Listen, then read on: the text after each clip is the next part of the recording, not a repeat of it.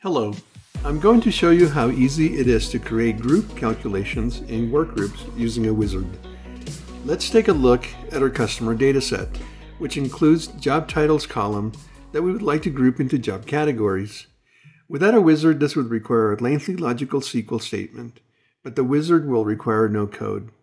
There are a couple of ways to invoke the group calculation wizard.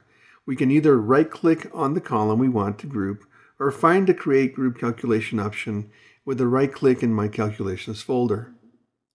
For now, let's right-click on the Job Title column and select the Create Group Calculation option from the context menu.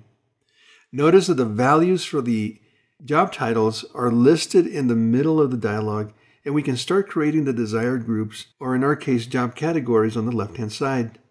But first, let's give the new calculation a name of Job Categories. Now let's create our 4 job categories: management, technical, sales, and support, and place each of our job titles under the appropriate category. Notice that as we're doing this, on the right-hand side, we get a preview of the categories and how many rows are going into each of the categories in real time. Once we are done, we can click the Save button to add this new group calculation column to our data set. The new calculation will appear in the My Calculations folder with the name provided in the wizard.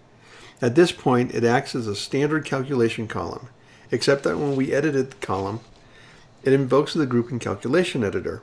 But if we want to see and edit the actual logical SQL expression that is driving the groups, this can be done by right-clicking and selecting Copy Expression from the context menu, then creating a normal calculation and pasting the expression.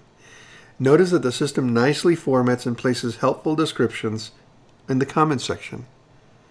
Lastly, we are also able to create group calculations on existing calculations as long as they are text attributes.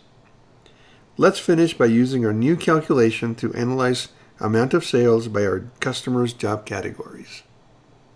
Thank you for watching.